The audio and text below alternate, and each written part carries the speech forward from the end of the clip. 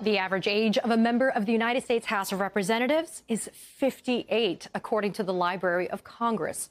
That means the average U.S. representative is a boomer. In other words, someone born following the end of World War II between the years of 1946 and 1964.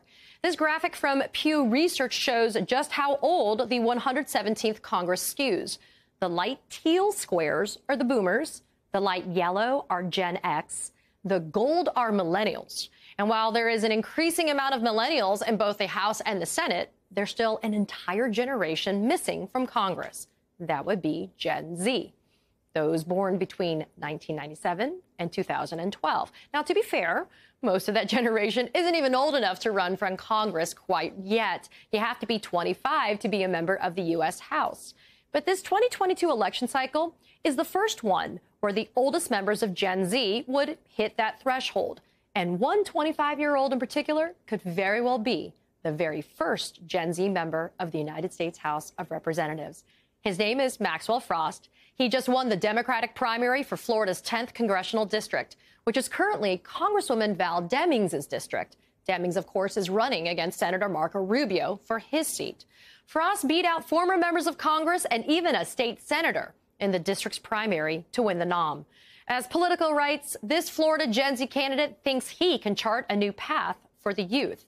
And Maxwell Frost, a man on the move, joins me now. Maxwell, thank you so much for taking the time. I am very grateful that you've joined the show right now.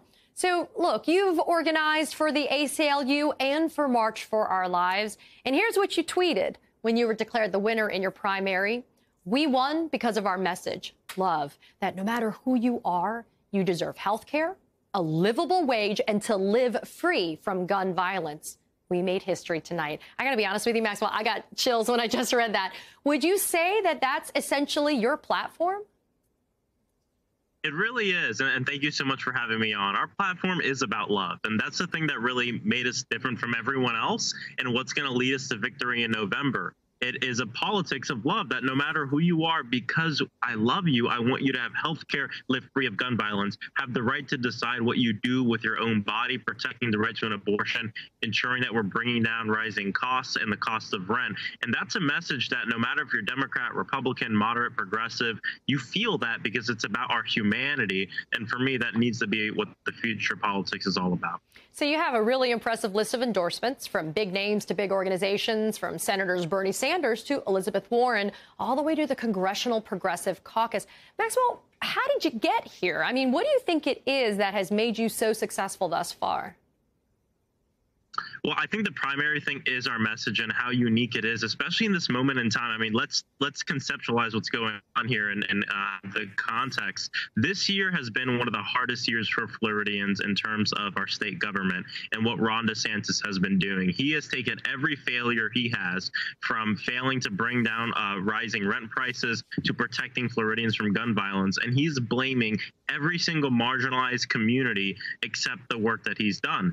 And so in light of that, our message was about hope for a brighter future, and that's really what brought us to win here. But the other thing I'll say was our work ethic. I mean, I've worked campaigns since I was 18 years old, and even in high school was an intern on multiple campaigns, and I knew how much work it would take. And I quit my job at March for Our Lives to do this full time, spent 60, 70 hours a week for over a year doing this because I knew we couldn't take anything for granted, because I knew as a young person, especially a young black man, that this would be a very difficult thing. There'd be a lot of institutional hurdles to get over, and I knew I'd have to work that much harder to make it happen.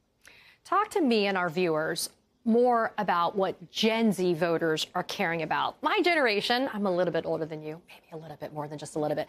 I would argue my generation cares a lot about rule of law, right? And how officials are holding themselves out in public office. I mean, our conversations for my generation are driven heavily by, for example, what's happening at Mar-a-Lago, January 6th, et cetera.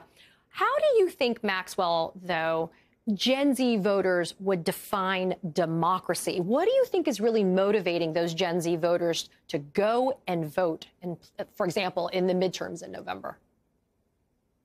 Yeah, from what I see and what I believe, it has to do with the way government works for us and the way government is shown working for us. We see, and I heard in the previous bit, you were talking about Dark Brandon and everything. And we know that in the past few weeks, the polls show that Gen Z and millennials, the youth vote, is the highest base of support for the president right now in the polls as far as favorabilities are concerned. And that is because he has taken a very aggressive approach to his agenda and to what he wants to see happen. And he's showing people that government can and will work for you. And I think especially young people, when we think about Gen Z and the timeline of our generation, I remember being in elementary school, sitting on the floor, my dad's watching TV and seeing a bunch of people sleeping outside of Wall Street talking about something called wealth inequality, and then growing up and going through more school shooting drills and fire drills. And, you know, I think our generation has grown up wondering, what are these issues? How come they haven't been dealt with? And that's not necessarily to place blame on any one generation, but I think we have a stubbornness to us, and we want to use that work, and we want to be stubborn about building the world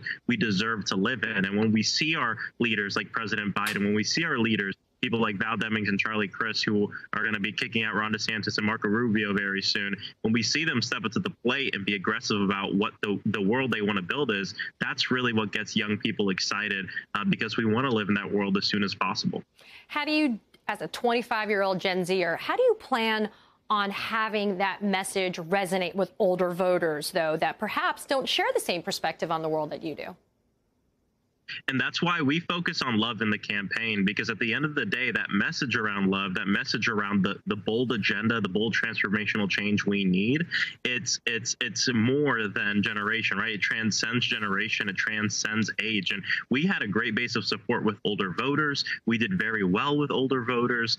We had volunteers that were, you know, we had a multi-generational, multiracial movement. And that's why I really wanted to focus on a message that could win over hearts and minds, because as an organizer, I know that's the ball game, right? Ensuring that we're bringing more people into the movement and we're changing people's lives. And I think a message of love is something that, you know, transcends party, it transcends race and age, and it talks to our humanity.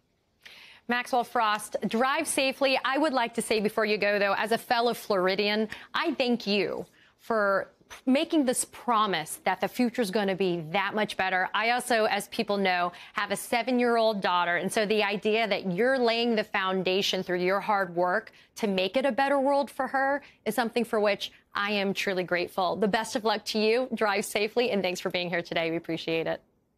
Thank you so much, Katie. Have a good day. You too.